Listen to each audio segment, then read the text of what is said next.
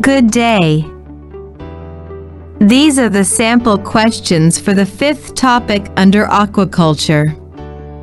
Marine aquaculture. One culture of marine aquatic organisms including fish, mollusks, crustaceans, and plants either in cages within the shallow waters of the ocean or structures on land fed by seawater. A. Aquaculture. B. Freshwater aquaculture. C. Marine aquaculture. D. Brackish water aquaculture. The answer is C. Marine aquaculture. Marine aquaculture is the farming and husbandry of marine aquatic organisms including fish, mollusks, crustaceans, and plants in marine environments. Two of the following are marine cultured organisms/species, except A. Tilapia. B. Seaweed. C. Oyster. D. Abalone. The answer is A. Tilapia. Tilapia is a popular fish for aquaculture as it is very versatile and is tolerant of a variety of aquaculture environments. It can be farmed in brackish water and also in pond or cage systems. 3. A saltwater pearl oyster species also called as taipei that can be used for pearl aquaculture in the Philippines. It produces the famous and expensive South Sea pearl. A. Silver-lipped pearl oyster Pinctada maxima. B. Black-lipped pearl oyster Pinctada margaritifera. C. Aquaria pearl oyster Pinctada fucata. D. Maid pearl oyster Tiria penguin. The answer is A. Silver-lipped pearl oyster Pinctada maxima. A fine strand of South Sea pearls is the ultimate in luxury. South Sea pearls are farmed in the Pinctada maxima saltwater oyster, which grows up to a foot in diameter at maturity. It is the largest pearl-producing oyster in production today. For a saltwater pearl oyster species also called as taipei bato that can be used for pearl aquaculture in the Philippines. It produces black pearl. A. Silver-lipped pearl oyster Pinctada maxima. B. Black-lipped pearl oyster Pinctada margaritifera. C. Aquaria pearl oyster Pinctada fucata. D. Maid pearl oyster Tiria penguin. The answer is B. Black-lipped pearl oyster Pinctada margaritifera. Black pearls are formed when the piece of sand gets stuck in the body of a very specific type of oyster, the black-lipped Pinctada margaritifera. 5. It is the fastest growing pearl oyster species, also called as wasuwasuri, that can be used for pearl aquaculture, and it produces pink pearls. A. Silver-lipped pearl oyster Pinctada maxima. B. Black-lipped pearl oyster Pinctada margaritifera. C. Aquaria pearl oyster Pinctada fucata. D. Maid pearl oyster Tiria penguin. The answer is D. Maid pearl oyster Tiria penguin. Maid pearl oyster, Tiria penguin, is a species of pearl oyster which is fast-growing and produces a pinkish pearl. 6 oyster species recommended for growing in the Philippines. A. Chrysostrea iridalii, talabanged sinelas or slipper-shaped. B. Palmipes, pulid or palm-rooted. C. Sacastrea malabanensis, kakung cabello or oblong. D. Huculata, Calat or wild oyster. E. Both A and C. F. Both B and D. The answer is E. Both A and C.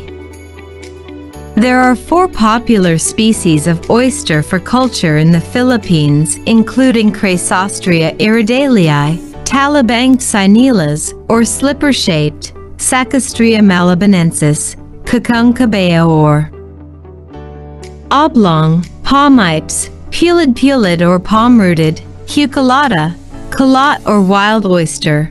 The first two species are recommended for growing.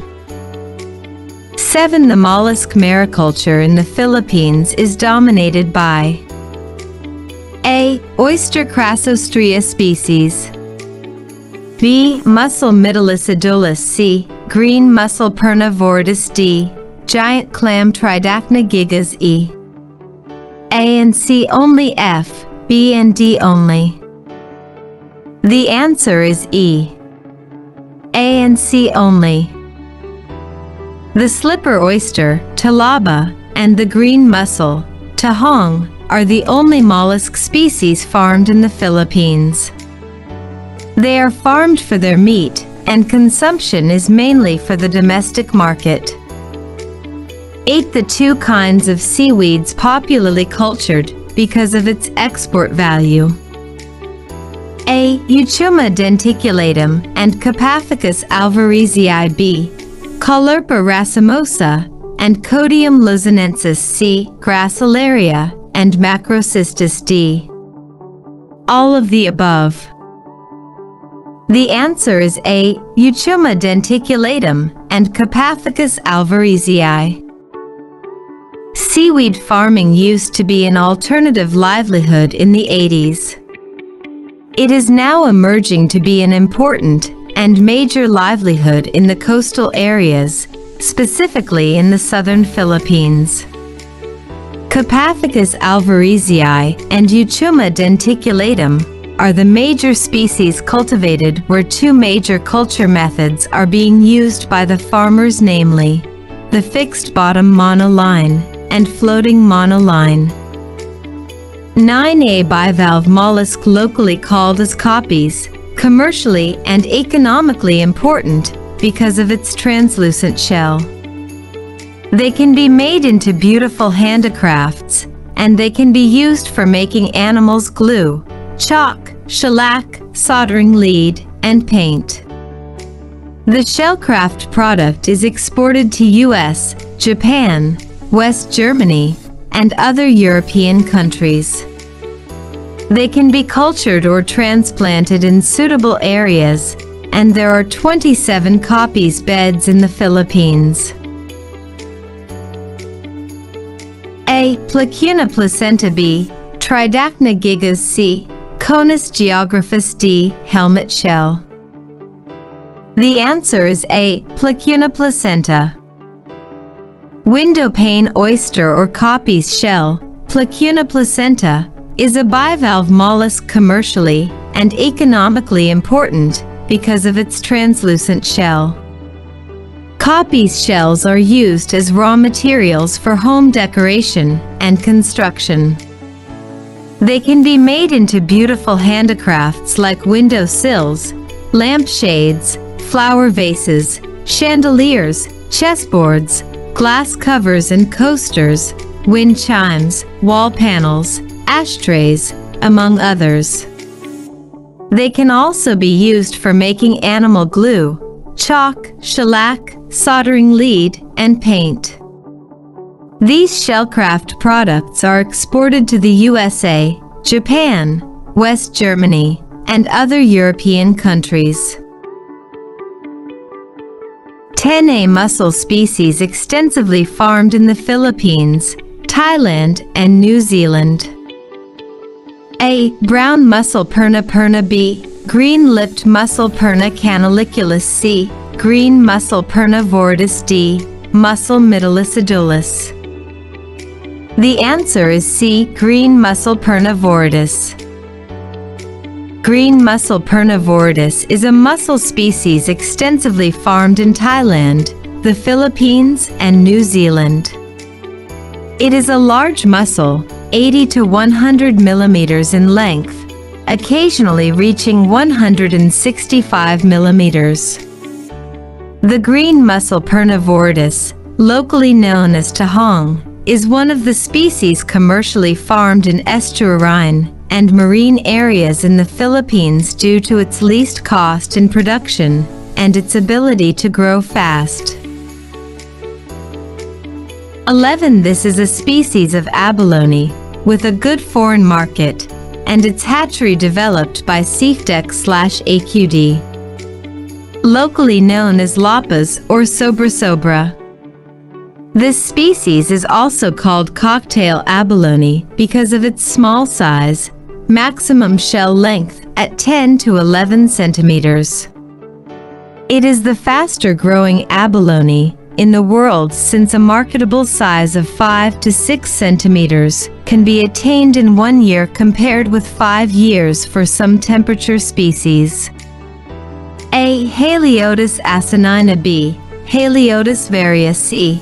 Halitotis diversicolor. D. Haliotis discus hanai. The answer is A. Haliotis asinina.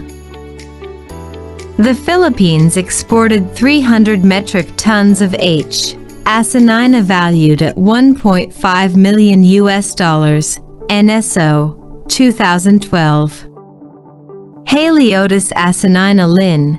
Donkey's ear abalone, sobra, capanin or lapas, is the largest species of abalone found in the Philippines and has been the focus of research and development in CFDEC/AQD. 12. It is an echinoderm cultured in cages.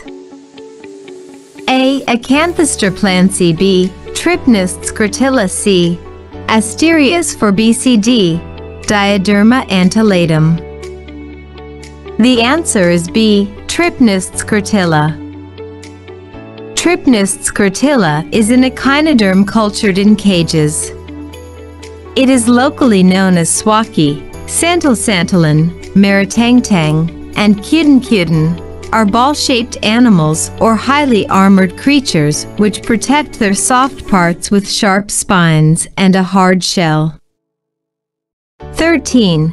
The first mariculture park in the country was set up in August 2001 at A. Leyte. B. Honda Bay, Palawan. C.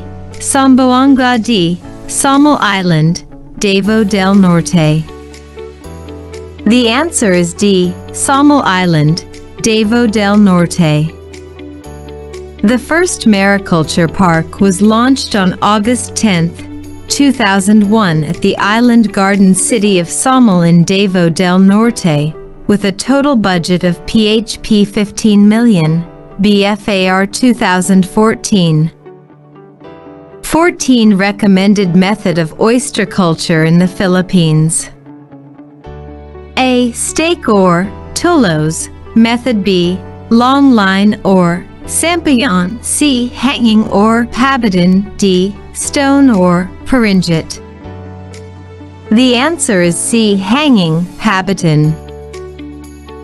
There are several methods of oyster culture in the Philippines, including stake or tulos, hanging or pabitin, long line or sampion, and stone or paringit. However, the hanging method is recommended. The hanging method is constructed by piling a 3.04.0 m bamboo post or 7.621 2.70 cm diameter wooden post at 4.0 meter distance in between rows and 1.0-1.5 m between rows. 15. The first demonstration fish farm established in 1931 in the Philippines was A. Oyster Farm in Hinaguran, Negros Occidental. B. Molino Freshwater Demonstration Fish Farm, Bacoor, Cavite. C. Dagat Saltwater Fisheries Experimental Station, Malabon/Navotas, Rizal. D. Freshwater Fish Hatchery, Laguna de Bay, Tane, Rizal. The answer is A. Oyster Farm in Hinaguran, Negros Occidental.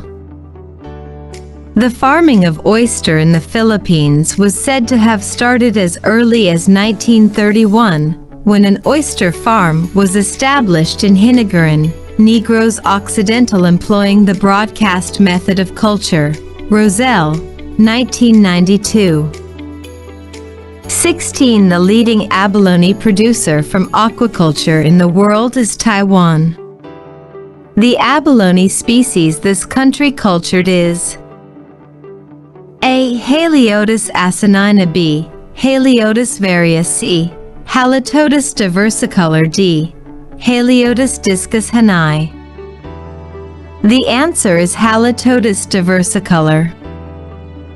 Small abalone, Haliotis diversicolor, is a commercially valuable species for both fisheries and aquaculture. The production of annual farmed small abalone in Taiwan, once the highest in the world, leading the abalone producer from aquaculture in the world. 17. The largest species of abalone priced as food and extensively marketed. A. Haliotis varia, B. Haliotis rufescens, C. Halitotis diversicolor, D. Haliotis discus hanai. The answer is B. Haliotis rufescens. The red abalone, Haliotis rufescens, is the largest species of abalone in the world and the most common abalone found in Northern California. Red abalone sometimes occur intertidally, but are more common subtidally. 18. Biological factors such as pests and diseases can determine the success or failure of the seaweed enterprise. Control or elimination of undesirable seaweeds, epiphytes, and disease is important to maintain the sustainability of the crop. The most common symptom of malaise, which applied to the white segments that appear between branches, usually in the more basal parts of the thalley, and caused by low salinity, temperature, and light intensity. A. Ice disease, B. Die-off, C. Tip discoloration, D. Tip darkening. The answer is A. Ice disease. Euchymatoids, Capaficus and Euchuma species, are tropical red algae commercially cultivated as raw material for production of carrageenans, particularly in Southeast Asia and the Western Indian Ocean region. Diseases and pests are major limiting factors in euchymatoid production, particularly a condition known as ice disease, IID. IID is characterized by bleaching of the thallus followed by the disintegration of affected tissues, leading to a loss of biomass and reduced carrageenan yield. IID has been associated with unfavorable changes in environmental conditions, particularly an increase in seawater temperature and a decrease in salinity, and infection by opportunistic or pathogenic bacteria. 19. It is an echinoderm that grazes on the thalley of Capaficus, A. Trypnosts, B. Echinothrix, C. Asterias, D. Leptosynapta. The answer is A. Trypnosts. Sea urchin, trypnosts, settle on the seaweed in planktonic form. As the sea urchin grows and becomes visible, it grazes on the thallus, leaving a hollow at the central area. Grazing becomes more severe as the sea urchin grows bigger, leading to a great reduction in biomass production.